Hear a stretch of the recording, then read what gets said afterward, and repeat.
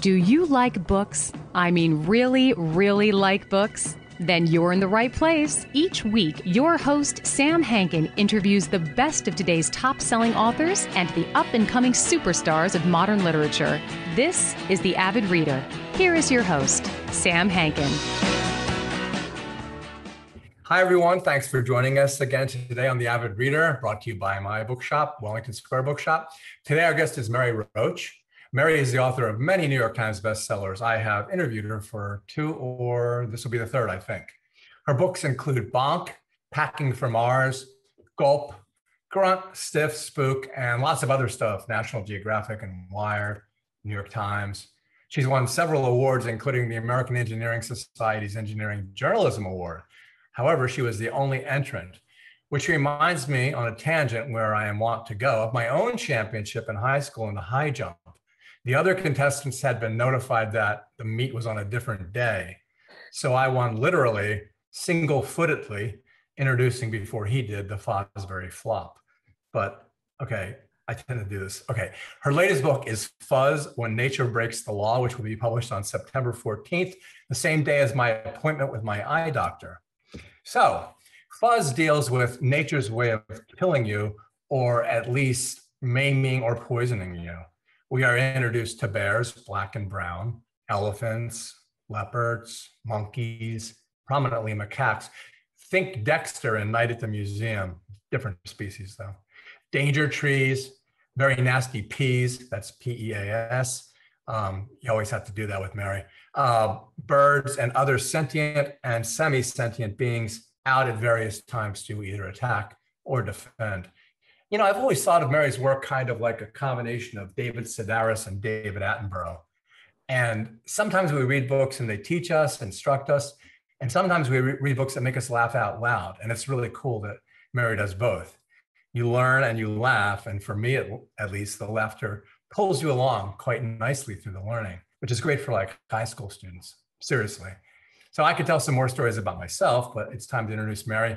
Mary, thanks so much for putting up with me for a third time. Oh, geez. I never get tired of it. Sure. So I always wonder who or what puts you up to these things. So I know you've talked about it a lot, but what was it this particular time? Well, I was casting around for a story, a book idea, as I do. And it's never a tidy origin story. I wish it were. For your sake. But I started off down the path of wildlife forensics, not where the wildlife are the perpetrators, but where they're the victims. I went up to this forensics lab in Oregon where they have this amazing hair library. You know, every species has 5 different kinds of hair. And this like amazing woman who could, you know, take a hair and identify, you know, this is not what you think it is. It's being sold as this, but it's that. It's, you know, or she had become an expert in identifying counterfeit tiger penis, which is sold medicinally and of course illegally. So I thought I was going in that direction, but as it turns out, you can't tag along with anyone on an open case, an open investigation. And I need to tag along. You know, it's just what I do. It's just not interesting to me or as interesting for the reader if I can't have these scenes and get to know the people and conversation. Anyway, so that was a dead end. And then I kind of eventually came around to, well, what if the wildlife weren't the victims, but the perps, you know? And that's a kind of a vexing question. You know, you have the animals that are breaking, you know, you name the law, there's animals that do that, but of course they don't know what the law is. They're just animals being animals, trying to get food, trying to get a warm place to have their babies. And, you know, you as the human have kind of provided this. So now there's a conflict. And then it turns out there's an entire science built around this called human-wildlife conflict. And that was interesting to me because anytime there's a realm of science that I was unaware of, I get kind of excited, like, oh, I wonder what happens there. What are the labs like? What is the field work like? So that's how it all rolled out. That's how it generally happens with you, I guess. It's a good thing that tiger penises aren't generally a dead end because then there wouldn't be any tigers. But true. So I like your research, you know, sometimes it's really pleasant, like when you're interviewing the lovely, beautiful Parisian scientist who's researching saliva, except for the gross saliva. And then sometimes you're trudging around in like all kinds of semi-nasty areas. You ever get scared, or do you just move ahead, not even thinking about, hey, I might be in danger? And seriously, in this book, you might be in danger. Did I tell you the thing that I worried most about in this one? I was going to go out with I did go out with a mountain lion researcher who was he's doing a statewide population count of cougars, mountain lions in California. And he said, if you're coming with me, we're going to be crawling through a lot of poison oak. And I'm really allergic to poison oak. And this completely I wasn't worried about the mountain lions. I was really worried about getting a really bad case of poison oak. That was honestly what I fretted about. Not so much mountain lions. But we were close. We knew from the tracks that there were some in the area. But I knew enough about the rarity of the attacks, and also the fact that they're not interested in humans. We're not their prey.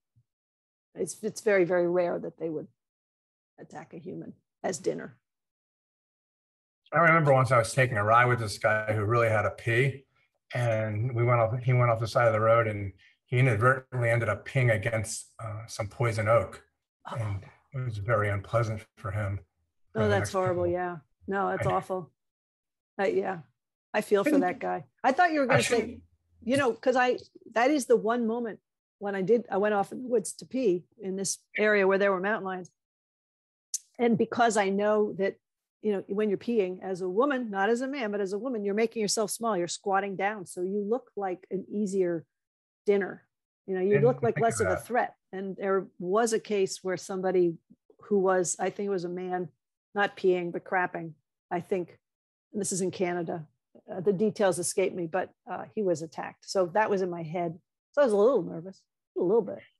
Yeah, remember, obviously you remember, but in the bears, I forgot whether it's black bear or brown bear. I know the saying. What is it? Black bear fight, brown bear? No, yeah. What is it? I forgot. If it's brown, lie down. If it's black, fight back. But that's not very good advice, people can read about it in the book. But anyway. But you talk about making yourself as big as possible. Yeah. Yes, yeah. Exactly. It's funny, going back to research, and I guess we should start with bears. Oh, and then maybe laws against insects. But with regard to bears, it's funny, and these are your funniest areas, is like when you're like appointed secretary and when you mistakenly took centimeters for millimeters. Tell that.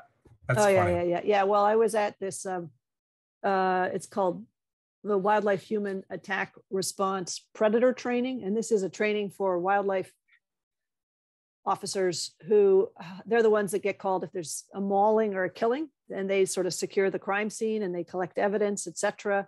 And there's, they're doing stuff like looking for blood spatter patterns, and they're looking for hair, and they're examining the victim and doing all that. So we had a practical practice. They had set up these fake crime scenes with these soft touch mannequins that had been gored up, and doing all the things, collecting evidence. And there was a team of 5 of us.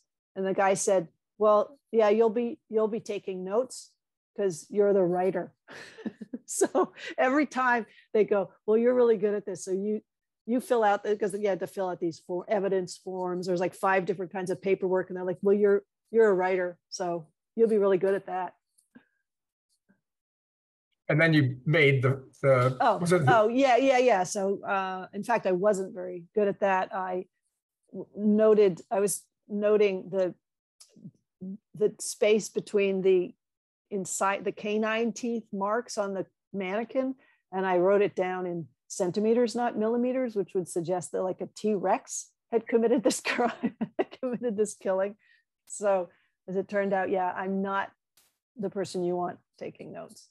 And that's when I laugh out loud. And just a few pages later, talk about your comment with regard to the mannequin and the 2 dots on her back.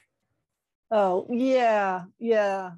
Well, we were examining the different kinds of injuries on these mannequins that had been, they had been mocked up to look like attack victims, like people who had been killed by various types of animals.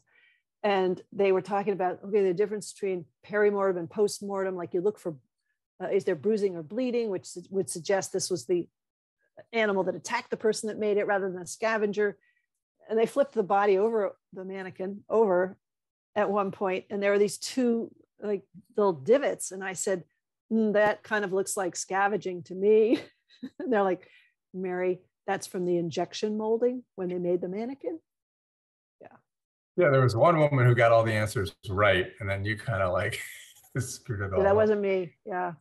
Yeah. Not me.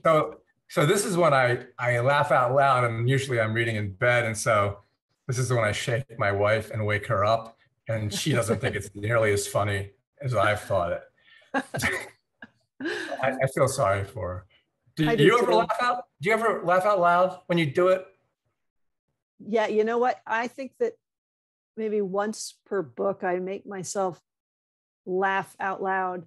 I'm trying to think what it might have been in this book. I'll get back to you. I know what it was. Yeah. I know what it was. What? It was when you described the guy that was the rat killer, and he was dressed to the T's. And then you talk about his bag, and then you said, it either contained a rat or a something. And then you said, a sandwich or a rat. And you went, I don't know which one of those it was, but it was so nice the way you said it. It was like very polite. That's funny that's what you zeroed in on. It was just your observation. I don't know which that was. I don't know. I didn't. There was this tidy little metal box. Plus he had this really natty outfit for somebody who was a rat searcher, like board ships and calculate the number of rats, often based on the amount of rat shit. And he had this little, like brass, he looked like almost like a bellhop's uniform in this little metal box. And I'm like, I don't know, is there a rat in there or a sandwich? I don't know which. I forgot what you said his hat looked like. That was the best part too. Yeah, a pilot. I think it looked like an airline pilot would wear. Yeah. So yeah, that was funny too. And then also when you said, I'm not pulling this out of my fecal bag. Oh, thank you. Yes, I was quite proud of that one. Yeah, you have to laugh. I mean, and because you and I are kind of similar in that fashion, I end up not talking about the science. So we should go to bear. Well, no, before we go to bears, talk a little bit about this absurd idea of in the 19th, 18th century of attempting to censure and prohibit these nasty little creatures from continuing to bother and berate the human race. Well, going back even further, like 15, 16, 1700s, the legal system, weirdly enough, was one way that authorities tried to deal with the depredations of usually a lot of insects, sometimes rodents. And the case that I talked about in the book had to do with a town in northern Italy where when caterpillars were eating the crops, at one point they decided, we will take legal action against the caterpillars. And they posted summons on trees near this land. And on the summons, it directed the caterpillars to appear in court on a specific day, at which point they would be assigned legal representation. Obviously, the caterpillars did not show up in court, but the city fathers decided, well, what we will do is assign a plot of alternate land for these caterpillars. Well, by this point, the caterpillars had pupated, become butterflies, were probably dead by then. So it was an interesting approach. And the way the author of this book described the reasons for it, it wasn't like they really expected caterpillars to march into the courtroom on the specific date and time, but it was a way to show the populace, we're in control here. We can take care of all matters, and we even nature is subject to our control and our laws. And so it was kind of a way of just sort of a spectacle of power, is the way that author of that book interpreted it. But it was quite bizarre. I mean, and it was, animals were put on trial and sometimes put to death. I mean, and sometimes they were livestock, and then you would think in that case it would be the owner of the animal that would be put on trial. or punished, for negligence and something like that. But there was a time when it was the animals themselves that were put on trial and sometimes put in prison and hung. I mean, it was a very strange way of dealing with problem wildlife. I remember when I was practicing law, I had a case, Gibson versus 140 sheets of plate glass. I didn't represent the plate glass, and we won. I think he was a gratuitous bailee or something like that. And so bears. Wait, what did the plate glass do? Why was he? What? The plate glass was apparently on another person's property, so it was trespassing. And he was the gratuitous bailee. That is, he had the property, but he didn't ask to have the property. So somehow, I think William O. Douglas represented trees, a grove of trees, and attempted to provide them legal status. Yeah. When I was in India, someone told me that the current Prime Minister Modi had granted personhood to the Ganges River, which was kind of astounding. By that, personhood, it doesn't mean the river got to, get married and vote and things like that. It was just more of, I think, a way of protecting the river, I guess. I don't know any more about it, but yeah. Yeah, corporations are considered persons under the law. Oh, I'm doing this again. I'm trying to sell the book. Okay. So bears, let's go back to black versus brown bears. And is Yogi Bear a black or a brown bear? And what about Boo Boo? Boo Boo was blue, wasn't he? Isn't Boo Boo blue? Well, you have a picture. Yeah, you have a picture of Yogi in the book. I know, it's not a color picture. I'm going to say Yogi's a black bear. That's what I'm going to say. He's a very American bear, and we have more black bears. So tell us the difference in how you go into that. And Well, the different. You mean in terms of what you do if you encounter one, and also their personalities. Well, I don't know that much about the different personalities of a grizzly as a brown bear. When people say brown bear, it's often they're talking about grizzlies. So brown bears, the bigger, more northern species. Our national parks, we have a lot of black bears. So the when it's black, fight back. When it's brown, lie down. Is not very helpful because a lot of brown bears are more black in color and a lot of black bears are brown. So that's not a good way to tell them apart. Also, it's not really,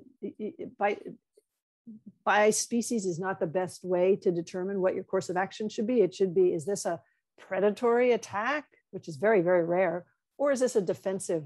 Did you startle this bear and it wants you to back off? In which case the bear is just bluffing. It's gonna just run at you and try to look really scary, but it's not going to follow through and attack you. So in that case, you want to look big, back away slowly, just not necessarily even look big, but just sort of don't seem like a threat. So just let the bear know that you're just backing off, doing what it wants you to do. If you're in a situation where the bear is, where an animal like mountain lion or something seems to be bent on attacking you, in that case, do everything you can. If it's actually coming at you and jumping at you, then try to go for the face. Do whatever you can to fight it off if it's really bent on attacking, which is very, very, very, very rare. Yes, and your wildlife officer who was attacked I can't remember whether it was a mountain lion, cougar, and bit through his shoe. And, yes. And then he asked the guy oh yeah. He got, well, it was a weird scenario because he got a call that this old couple in a house, this is up in Canada, rural Canada, that there was a cougar like stalking them they're in their house. And they were claiming that this cougar was stalking them, which is very, very odd for a cougar. So I think he kind of didn't take it that seriously. He got out of his truck he didn't have a weapon. And he's like knocking on the door and he looks over and like, there's the cougar. And they like ears flat, tail switching. And he's like, uh-oh, the cougar jumps, sinks its teeth into his shoe. And he's dealing with this. And he's like yelling at the people, like the old guy in the house. He's like, I need a knife. I need a knife. Get me a knife. And the guy's like, it's, what kind of knife? It's in the dishwasher. Hold on. He's like, any knife, any knife. Think about like trying to be rational. I mean, it's pretty hard to be rational when the adrenaline's in, you are in strict fight or flight mode, and you're like an antelope or a cow. I mean, a cougar is going to run a long time chasing you, and you're not going to run nearly as fast. Right. And I think that's the way most people respond, is just take off. Yeah. And this was a cougar, because cougars in California, like a decade will go by without a single fatality. We're not on the menu. We're not what they eat. But this cougar, in the case of the guy who knocked on the door, they found out after, because he did prevail. He was able to kill the cougar before it killed him. And they found that the stomach of the cougar was blocked, like it was starving. So it was very weakened, and it was in a position where it was like, you know what, these two old people inside this box, I could probably do them. I could get them. So it was not a typical cougar scenario. And then in all these situations, there are these two competing positions about if there's attack, should we kill the attacking animal, or do we let it go because it wasn't? Explain how that concept works, and it runs throughout your book, especially with elephants. Sure. Yeah. Well, yeah. I spent some time in India, where India is culturally, their take on animals and what should be done about them is influenced by the fact that it's a Hindu country, and a lot of the gods are portrayed as animals, or their spouse is an animal, or they're riding an animal. So there's this lovely kind of connection with wild animals and nature for everybody that they're sort of immersed in. So there isn't this sense of quickly deciding, oh, just kill that thing. There's a more measured process. But the problem with some of the animals, for example, monkeys, because there's Hanuman, the monkey god. So people both are vexed by these urban monkeys, which create a lot of mischief, but on the other hand, they give them food as an offering, kind of, because the monkeys all hang out by the Hanuman temple, where people go in and make offerings, but then they come out and they give food to the monkeys that are hanging around outside, kind of like a live version of Hanuman. So they both want the problem to go away, but they are creating the problem by feeding these animals. But in general, they have a very it's very difficult for the authorities in Delhi to get anything done, because people are very resistant even to trapping and relocating the monkeys. Like, nobody wants that job, to be a monkey trapper. It's just there's a lot of stigma attached to it. You just don't mess with a monkey because Hanuman, they're like, you revere and give offerings to them. And so it's an interesting conundrum. In a much more simple vein, and I thought it's funny you're talking about Hindu, in a much more actually Zen approach, you have the one rancher who says, whenever there's livestock, there's dead stock. Yeah. I thought that was such a logical, intelligent way to respond to all of this. Yes, she's that rare mix of a rancher and an animal activist. And she was talking about coyotes in particular, and which some, they'll prey on. If you keep sheep or goats, you may have coyotes taking some of the animals. But she said, well, yeah, but you're going to lose some to disease. You're going to lose some. If you have livestock, there's going to be some dead stock. She had a very, it's the cost of doing business approach to it, rather than damn varmints, just a different approach, which I liked. And then there's animals like goats that you wouldn't think of as, being bothersome, but I didn't know that, and I didn't even understand it at first, why that was something that people would do. Talk a little bit about goats. About goats? Oh, well, yeah. Goats? Did I write about goats? Oh, no. I know what it was. Yeah. Was it goats that they put the strap Oh, on? the harness? Yeah, the harness. No, the goats, yeah, the reason they were, there was some researchers, they were trying to, these are wild goats, and they were trying to do a population count, trying to figure out, and one way you can try to figure out how many animals there are is by looking at how many little piles of turds. Like you can do a pellet survey, sort of looking at the numbers, it's basically poop as proxy for pooper. So in order to figure, but to do that, you need to know the animal's defecation rate, like how, so part of the research was to, get that baseline. So somebody was trying to figure out, okay, well, we'll put a little harness on the goat to collect the poop. And so that's what you're referring to. Right. And there was a problem because it was a leather harness, and some of the other goats would eat the harnesses off their buddies. So yeah, I have a goat named Beatrice. She's very nice, but she tends, I go up before I go out and talk to her, and yeah, we have a good relationship. And but she tends to eat my shirt sleeves without me knowing, and usually it's when I'm going out somewhere where it's, I don't know, black tie optional or something like that. And then I don't really worry about it. I don't change, but I am gnawed at the end. Do you have Beatrice because she keeps the plants? She mows the lawn, or? She has her own. They have it's 3 goats. Her children, Star and Stripe, because they had, when they were born, one had a stripe, one had a star. So Beatrice, Star, and Stripe, and then the alpaca, who's nameless, but has kind of joined them, and I believe thinks she is a goat, along with the peacocks. And there, I'm talking about me again now. So that's okay. I'm tired of talking about me. Let's talk. Yeah, yeah. It is difficult when you're asked the same questions every day. No, but you're not asking the same questions. This guy I just get tired of hearing yourself talk. So I was curious about Beatrice. Yeah. She's lovely. She's a beautiful fawn colored, and she's very pleasant, and she really likes to communicate. She's got those weird rectangular pupils though. Yeah, that's really weird. Kind of creepy out, right? Yeah, it's kind of alien. Yeah, alien. Are they the only ones that have a square pupil, right? Yeah, I think so. I've never seen one on any of my other creatures or any people. I think they are. I think they're an alien race. Watch out for Beatrice. You don't know what she's up to.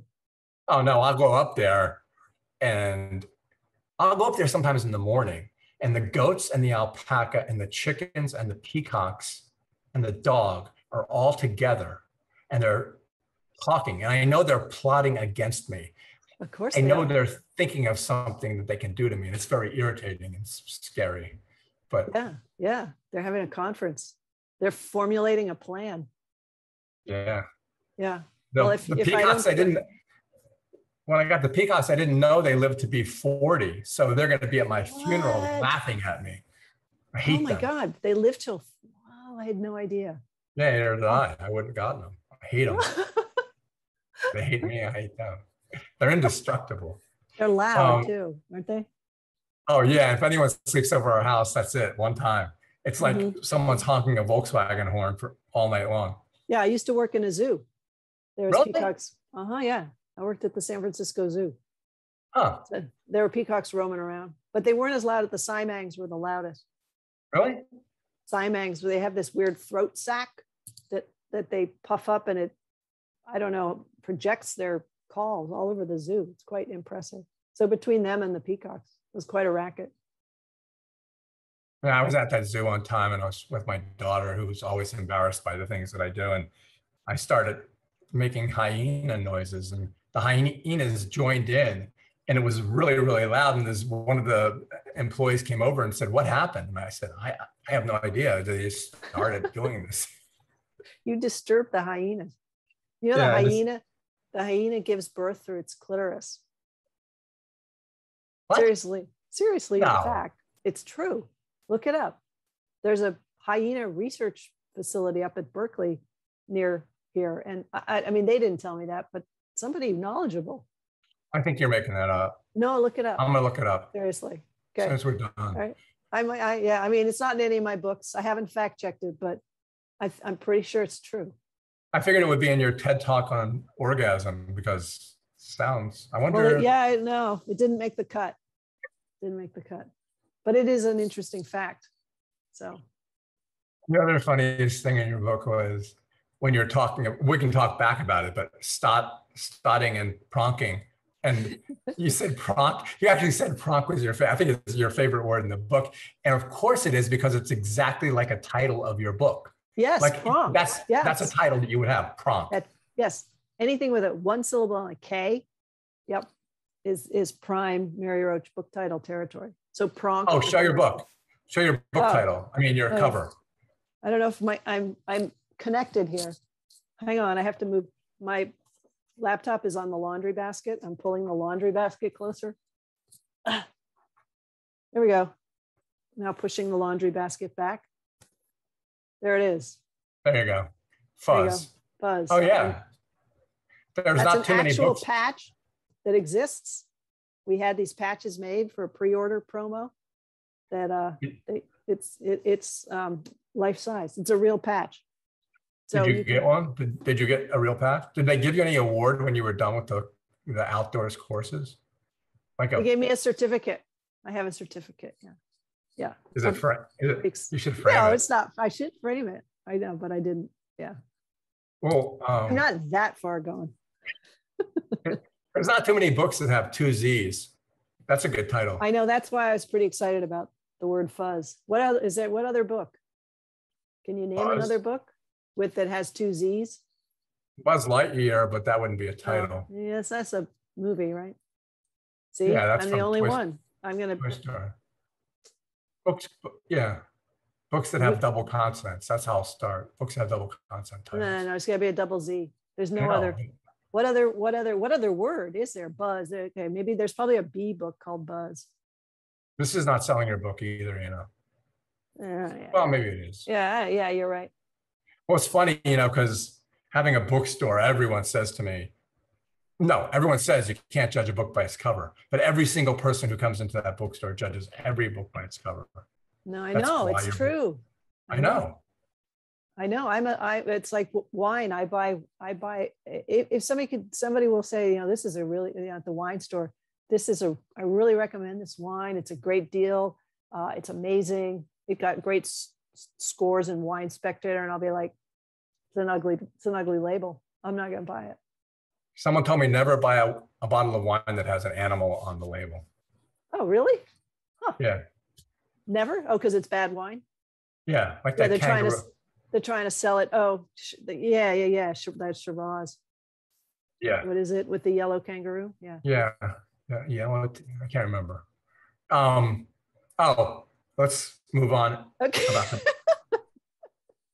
This has been like 10 minutes of wasted time for you. I've enjoyed it.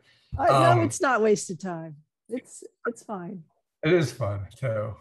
So talk about some of the non-animal. Let's talk about danger trees. That was the coolest part. I love that. Yeah, I like that part because I just like the combination of danger and tree was hilarious to me. It's like danger mitten, you know, or danger powder puff. You don't think of trees as dangerous, but there are people whose whole job is dealing with dangerous trees. There are danger tree assessors. I spent time there's a grove of legacy trees. These are like 500-year-old Douglas firs outside of Vancouver. And people pay money to see them because they're big and majestic and gorgeous. But when a very big old tree starts to die, it's a slow death. And at a certain point, it starts to rot from the inside, not necessarily easy to see. And when it starts rotting, now this big tree, it could fall. And if there's a windstorm and it falls in the direction of the parking lot or the trail, because this is a lot of tourists come through here. So they have to balance the desire to have these beautiful trees for people to see and walk amongst with the danger that one's going to fall over and kill a few people. So that's why they have a danger tree assessor. And then if he determines a tree is too far gone and it's really a risk, then they'll bring in the danger tree faller blaster. And I'll let people read the book and learn about what that's like. But anyway, I spent some time with the danger tree people. That was really fascinating. Yeah, and yeah. The interesting thing is like how people would come by, or the Sierra Club kind of, and they would criticize these people who are actually doing good for nature. And they would just think they're felling beautiful old trees. And the cool thing was that you said you could still look up and it didn't look any different. Right. They just blast off the top. And then the other thing, because they're so tall that you would have to have binoculars to really see that the top isn't there. And that makes it more lighter, more stable. It buys you some time before the tree is, you can keep the tree and still have it be safe. But the other thing that happens is that rainwater comes in the top and the tree kind of hollows out from the top, and then the animals can live in it. So it becomes, they call it a wildlife tree, because it's real estate for a lot of different kinds of animals. So it's actually beneficial in that way. But anytime you have a combination of blowing something up and the fact that it's nature, that seems off-putting to people. And it's just they don't understand the nuance of it, because why would they? They're just walking through the forest and they see some guy like blowing up the top of a tree and they're like, oh, you can't do that. But I think if they understood why it's being done and the fact that these trees are dying anyway, just, Douglas firs, they die really slowly. It's like 100, if your lifespan is 500 years, you spend 100 years dying. So I know. Yeah, it happens pretty slowly. But anyway, they are trees that are on the way out anyway. But people, they just see it and they think, that man is blowing up this beautiful tree. Stop it. I have a tree called a cucumber magnolia, and it's the biggest one, and it's a champion tree.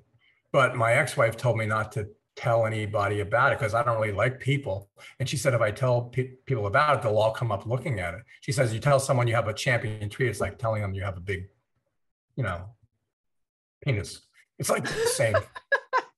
I wouldn't have made that connection, but it's like driving when you tell people that you have a big penis, they drive up and they want to see it. They're like, hey, I came here, I heard you have a big penis. Can you show it to me?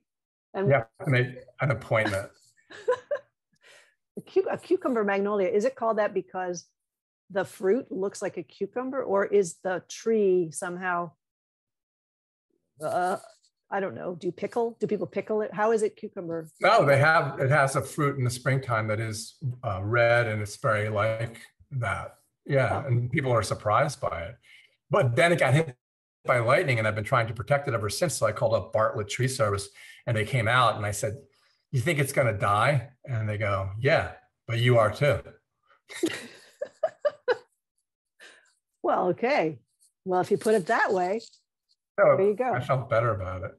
So you talk, going along with the tree thing, you talk about organizations that presumptively are in favor of taking care of animals and endangered species, but actually are only doing it in order for them to go out and kill them and hunt them.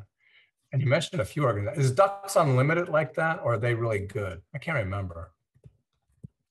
There's a couple. I guess you're talking about. Well, there's certain, like here in California, we have out in the middle of the state, there's a lot of really beautiful wetlands where a lot of birds and snow geese and like 15 different amazing species of migrating birds will stop over on their way. Are they going north or south? Anyway, they stop over, and there's a lot of them there, and people go out there, and it is a gorgeous plot of land. The situation there, I mean, this is land that was set aside by the state wildlife agency in part for duck hunting. So there are little, hunting clubs nestled in and among this land. But I have to say, even though there is some irony there, that, the numbers, if you've been out there, it's just the numbers of birds, there's a tremendous number of birds. So, the hunters, there's a limit on how much they're taking. But the thing that stayed with me is when I was driving back from this quite beautiful stretch of land, is that this is what California used to look like? And now, you pull away from these areas, and then you're into the Central Valley, which is just all agriculture. It's just one monotonous, flat plot of agricultural land. So it is kind of nice that these patches of California were set aside and are kept wild. It is ironic that the reason they originally were set aside was so that there would be always something to hunt for hunters. But we as birders, I'm a birder, benefit from it as well. I mean, it's probably not the best way to do it. There should be conservation of land for conservation's sake, but this is the model as it was born and as it still exists to a certain extent today. But it's an interesting scenario, yeah. It's interesting when you talk about the birds. I think at one point you used the word murmuration, and those have always fascinated me because I can't understand how it's possible for them to know. You know what I mean? It's something. Yes, no, I know the murmuration of that these giant flocks. I think it must be sort of like, and I don't know. I'm just pulling this out of my fecal bag. Say this stuff, I think it must be, the Blue Angels, the way they do what they do. What I'm told is, and again, I don't know if this is true, but what I've heard is that you, as the pilot, unless you're the middle person, you are looking at you're just lining yourself up with the person next to you. You're not looking ahead. You're just staying with the person next to you. So I assume there must be something like that with the birds where they're following the bird in front, or I don't know, because otherwise it would just be chaos. They'd just be bashing into each other. How do they not bash into each other? It's kind of amazing. I read this tragic and heroic story. Maybe it's apocryphal, I don't know. But it was like 5 Blue Angels, and they follow the lead guy into the ground. Uh-huh. Yeah, they just augured in because, yes. and they probably knew what was going to happen. They just did what they were supposed to do. I don't know. They might not if they're just following looking at the, matching their wing with that guy's wing. They might have had no idea until they hit the ground, and even then, probably no idea. So it reminds me of what's happening in America right now. Yeah. So yes. I didn't driving into the ground. Yeah, we are pretty much. Coconuts. What I don't understand is how were you able to get the exact number of people? All these statistics you use. There's a research paper. Scientists went and they did the research and they published a paper that was peer reviewed and everything else. It's in the journal of, I don't know what the hell it is, but I found a paper. I looked it up on PubMed, I think it was, or Google Scholar, that has all the journals. And I looked up coconuts and deaths, and there it was. Somebody did a paper, and that information is in my book. I always wondered about that, honestly, how many people are killed by falling coconuts? Because you sit on the beach, you're like, this is not a smart place to sit. There's a 2-pound object right over my head. It's going to fall.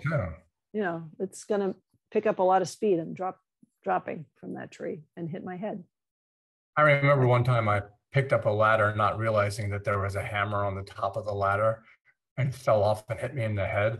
Ouch. And that's as close as I've come. I was very upset with the guy who laid it there, but he was drunk at the time, which is why the wall he was building in his house was completely crooked. And then his wife came home and made him tear down the wall. So he got what he deserved. I was once killed by a falling rock saw.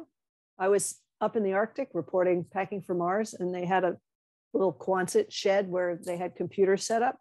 And I was sitting at this computer, and to the left of me and up was a shelf.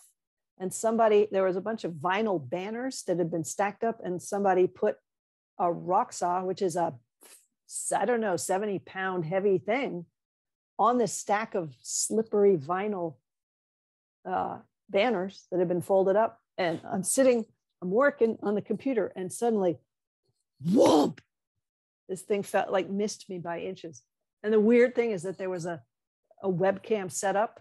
So if anybody had been watching, they would have seen me, just my head bashed in by it didn't happen, but if it had, it would have been caught on the webcam. It's interesting how you have those moments in your life where it's so close. It is. Yeah. Yeah, I've had a few of those. Yeah. Yeah, me too. Maybe was the 9 lives thing. I think I'm on number 7. Or else maybe you just split off and go into another random universe. You actually get hit, but you just split off. Your consciousness goes flying off. I always thought that could be possible. But the other thing that's really good about your book is that it's fun. You barely do it, but at the end of each chapter, you kind of have a slight segue into the next chapter. I do. So you do that on, yeah. Oh, thank you for noticing that. Of course, I try to have some kind of, flow from one chapter to the next, so it's not just completely. And I do want to kind of have the book kind of move in a certain path, so it's not just randomly thrown down on the page. Close, but not entirely. The other one was the chapter on legumes and other plant stuff that you had, yes, because you talked about maybe in even that room you have plants that you had to think about because you realized they could kill you. Oh yeah, right. There was a list of common garden plants that are major toxicity, and I looked at the list, and we had something like 9 of them in our yard at that moment. They're incredibly common. I mean, of course, you have to know how to extract the poison, and there's no reason why you'd just be eating large amounts of, say, hellebore or lantana, or even I think rhododendron was on the list. But yeah, because a plant is it has to defend itself, and it doesn't have teeth and claws. It can't run away. So what does it do? It poisons. It poisons people.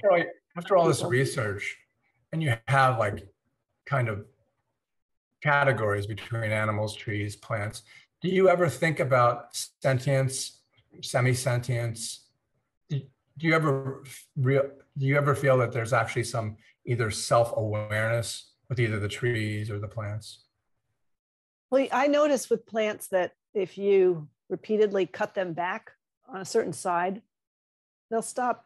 They'll go, okay, this is a waste of time. Let's just grow on that side. Forget about that side. It's not working for us. She's just going to cut us back. Obviously, they're not thinking that, but they're definitely adapting in that way. I mean, they're almost trainable, And so I do think about that. Not that they're sentient in the same way that we are, but they are communicating and they are adapting. Yeah. I always thought from the very first time I read anything you wrote, I always thought you would write a book called Roach. I thought about it. Yeah, I did. I thought about it because there's a lot of interesting roach research. Roaches are. Yeah. Yeah, I know. Yeah. It's a good idea. I thought it was maybe a little narrow, but I'd have to look into it. But I mean, as a topic, I don't know how many people want to read 250 pages on roaches? I don't know. But you're right. It's a good idea. I would, because they're like, when nuclear holocaust strikes, they will survive. They will. They evolved, and then they said, just like you said, this is fine. We don't need to change. Yeah. We're cool. And that's the way they've been for 300 million years. Well, maybe I will one day. And I'll put you in the acknowledgements. In a roach book. Yeah. But it's a good last name. I'll dedicate it to you. Even better. Okay. All right. Well, this is a question. So I have to veer back to a Terry Gross question, which is, what are you working on now? Which I never like to ask. But. Oh yeah, no, another book. No, it's not about roaches. It is actually not something I've even submitted, the proposal that is. So I'm not really talking about it yet because I don't even know if it will be a book, but I am working on it. Do you have the 1 word, 1 syllable title yet? It's not 1 word and it's not 1 syllable. No. What? 2. You can't do that. Well, yeah, you did. You did with Mars. Oh yeah. I can't do it. Just watch me. Just watch me. I'll do it again. I did it once and I'll do it again. This book was supposed to be Animal, Vegetable, Criminal. And we had to change it because of Mark Bittman's book. Animal, Vegetable, Junk came out in February. And Norton said, well, it's too close. It'll seem like you stole his idea. Anyway. Yeah, but you still can do whatever title you want. You could write a book called Gone with the Wind. But yeah, it wouldn't be smart. You could. You're allowed to. Gone with the Wind. You can't. You can't copyright titles. I know. Yeah. But I listen to my publisher. They've been good to me. Yeah, they have been good to you. And yeah. do you vet the covers, or do you get a choice or several? Well, they're really good about sending me different iterations and getting my input. I mean, ultimately, I don't have right of refusal in my contract, but it's never been necessary. They've been very good with that. Yeah, they get good people. That's great. Makes a big difference. It does. It does. So I think we get your book in, in a box that says "Do not sell until." So I think it's coming. And then my manager thinks I always open them and take them out, and she thinks it's illegal, and she's always afraid I'm going to get arrested. Oh, like the tag on the pillow. Oh yeah. Do not remove under penalty of law. Exactly. My brother and I did that, and we thought we were going to go to jail for the rest of our lives. I did too. Yeah. See, there's two kinds of people in life: the people who rip off the tag and the people who don't. I'm definitely a tag ripper offer. Likewise. Okay, we can end with that. That's a good ending. We've talked for about an hour. So it was so nice finally getting to see you and talk to you this way. I know. It's great to put a golfer's face to the. Shut up. Jeez. That was before we started recording. You're not supposed to do that. Oh, sorry. Okay, that's your problem. Yeah, I'm going to go out and play 18 and then go get drunk. You don't look like, for the record, on the recording, you don't look like a golfer. Yeah, and wear white shoes. And besides, there's nothing wrong with looking like a golfer. There's room for all looks in this world. Yeah, but then wearing white shoes and a white belt and going to the bar and talking about mutual funds and stuff. You can do the Tam O'Shanter and the knickers look. Yeah, like that one golfer who always gets in trouble now. I forgot his name. The guy who went. Okay, are we done or what? I think we're done. I got to go eat something. Oh yeah. Well, before we go, I'm fasting, and the reason I'm fasting is because I have to go to this wedding on Friday, and because of COVID, I haven't worn a suit, and I forgot that I was getting fat, so I tried the pants on, and there's no way. So I figured if I fast for 2 days or 3 days, am I going to be able to do it? I will. Yeah. Okay. Oh, yeah. You'll be good. All right. All right. Goodbye. Okay. This was fun. Yeah, it was fun. So I'll see you next time. I'll see you next do it time. again. Okay. Okay. Thanks. All right. See you. Bye. Bye.